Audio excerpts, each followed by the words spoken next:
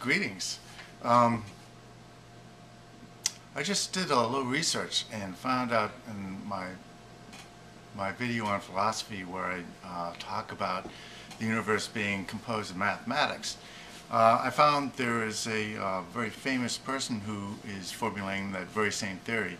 His name is Max Tegmark. I've got some links so you can check them out.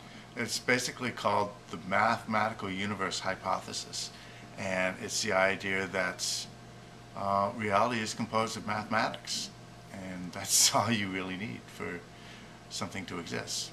It's very interesting stuff. So anyways, check it out. I've got a couple of links to some of his papers in Wikipedia, so have fun.